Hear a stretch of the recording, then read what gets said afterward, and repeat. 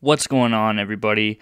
So I've spent some quality time in the MPC Beats software, and I now have a much better understanding of how to actually use it. So in honor of the MPC sampling history, let's make a sampled beat while I explain the process that I use. So without further ado, let's jump right into it.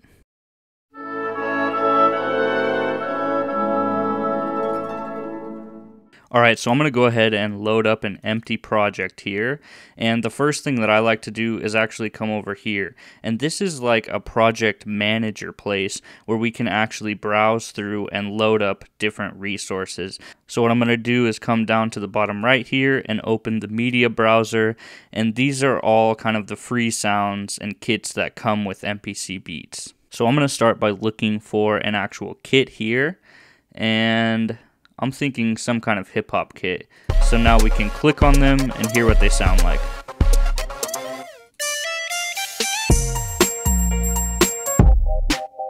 And once we find one we like, we can actually just click and drag it right into this little project section here, and it will be loaded into the programs that we have available to us. And we'll come back to the programs, track, and sequence for a better understanding of how that actually works. So now let's continue by looking for an instrument. I think I'll load up this electric guitar instrument. So now we have an instrument and a drum kit. And now let's look for some bass.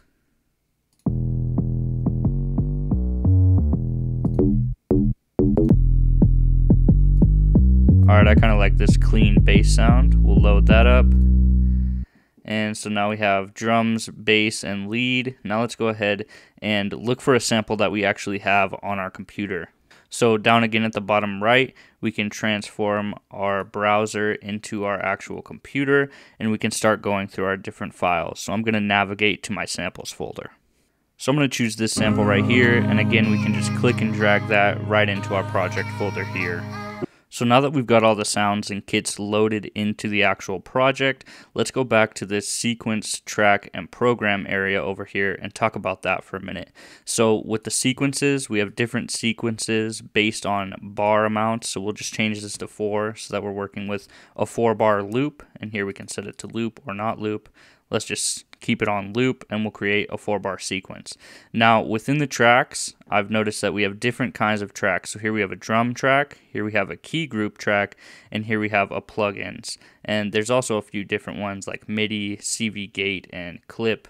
I'm not really sure what the clip does, but the MIDI and CV gate are pretty self-explanatory.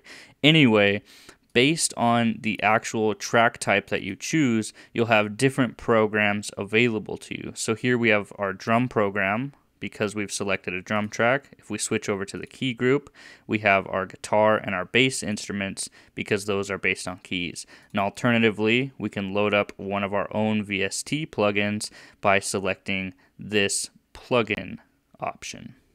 And so based on the type of track you're working with, that will determine what programs are available to you on that specific type of track. So now let's do a bit of chopping with our sample. And the best way to do this is to come back to the project area, and we're going to double click on our sample here. And now this will bring it up and bring us up a few different options. Now within here, we can choose the chopping option, and so now we can actually come in here and click to add different slices, and if we wanted to delete all the slices, we come down here and we could do the minus all option, and now we're back to normal. So one way to slice would be to do it manually. Another way would be to trigger the pad. So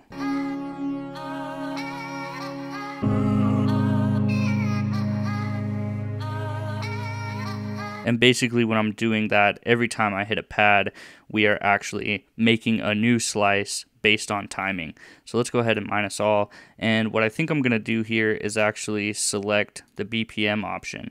And so here we can choose different time divisions to actually slice our beats. So right now, knowing that my sample is at 95 beats per minute, I'm going to go ahead and change the actual tempo to match. And then what we're going to do is actually create a new program. Now you have a non-destructive convert option and an extract new samples. I'm going to choose the non-destructive, create a new program, click do it. And now what we can do is come to the main tab, select track 1, make sure we're using a drum track, and we can actually load up those chops here. And so let's go ahead and record a pattern. So we'll turn on the metronome and hit play.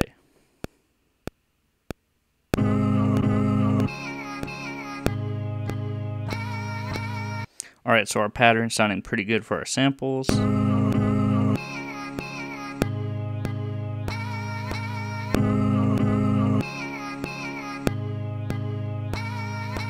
And so now let's go ahead and move on to track 2, and we'll still use a drum program, and we'll put in our hip hop drums.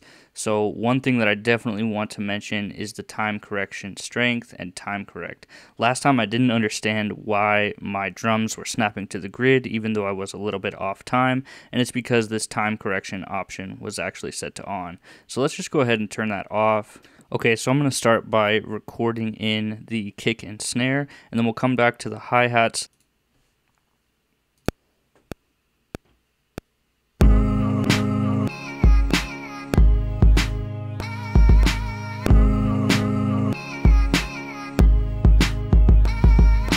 So now that our kick and snare is recorded in, we'll come here to time division, and right now we have it set to 16th notes. So if we turn note repeat on,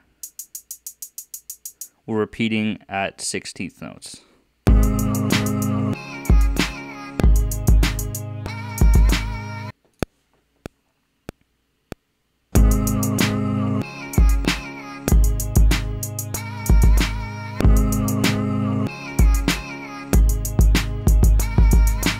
Okay, so our drums are sounding pretty good along with our samples. Let's go ahead and move on to track 3, and we'll use a key group and we'll add in some 808.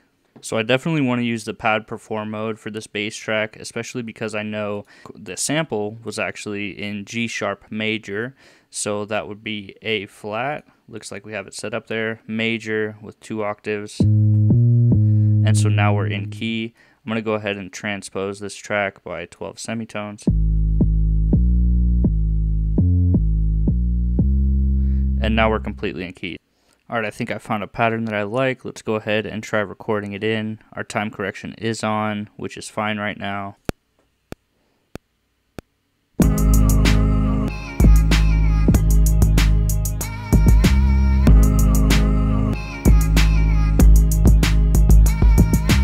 Alright, so that's looking pretty good. Let's go ahead and move on to track 4 and see if we can't add a little counter melody with this guitar. We'll make sure, yep, it looks like we're still using the pad perform mode to make sure we're in scale. And you know, I'm having a bit of trouble with this instrument, so I'm going to go ahead and go back to the browser and try to find a different instrument to use. We're going to go ahead and try out this instrument called Popcorn. We'll go ahead and switch to it in the program. Alright, so I've come up with a simple counter melody. Let's go ahead and record that in now.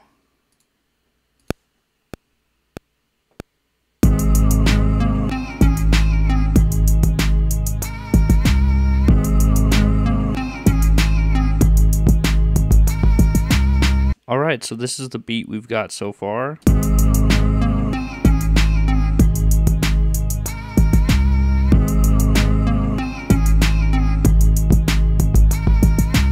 And so yeah, this is kind of the workflow that I've been using. I don't really mix in MPC Beats. Instead, what I'll do is actually export. And we can actually export this as an Ableton Live set. Now, I haven't really messed around with that as much. I've just been doing the as audio mixdown.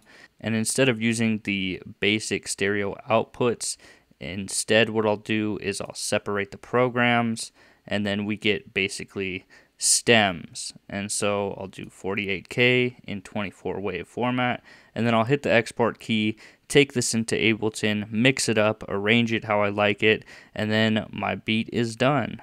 But yeah, MPC Beats is a great place to get your ideas down and just get started with beat making. It's really fun to use, and there's a lot more features that I haven't covered, but this should be enough to get you started making beats in MPC Beats.